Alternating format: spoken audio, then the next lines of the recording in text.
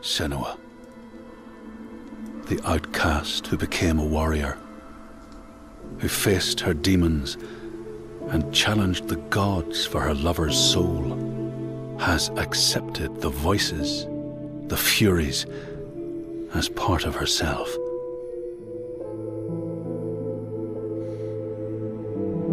Just like her mother Galena, she was not like other people. She saw and heard the world differently. Her father Zinbel told her she was evil, tainted by the sin of her mother. Tormented and afraid, she retreated from the world. Until love broke through like the rays of a new dawn. In Dillion's acceptance, she could live again. He gave light to her mind and freed a warrior from her body. But the voice of her father stayed with her, reminding her of her curse. And when the plague came to her land, the people blamed Senua. She took her darkness with her, banishing herself to the wilds. So she was not there when the Northmen massacred her people and sacrificed Dillion to the god of hell. Senua's torment was so deep that the world around her fell away. She took the head of her beloved, the vessel of his soul, and vowed to go to hell herself to save him.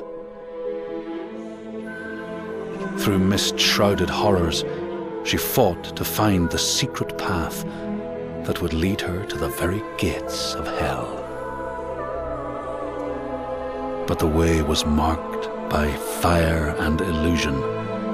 Senua had to fight the gods that guarded these paths and stave off the rot which threatened to consume her mind and end her life. Only conquest could open the gates. Only blood would bring her face to face with Hela, face to face with defeat.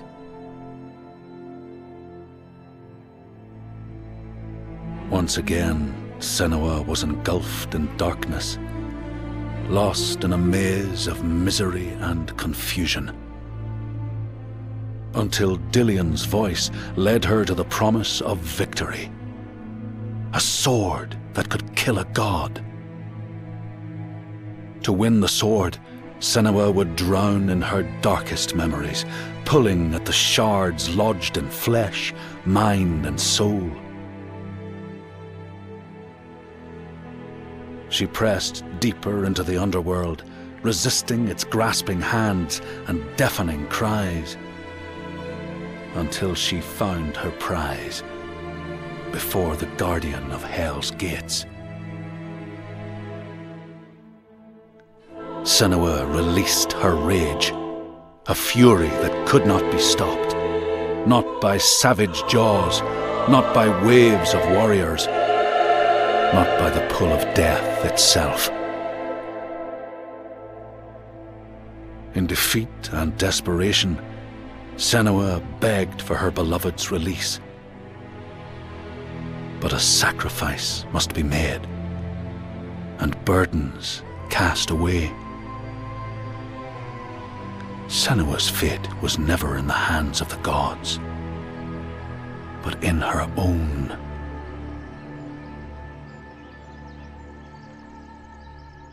Only she could choose, out of love, to live, to go on, and to take us with her.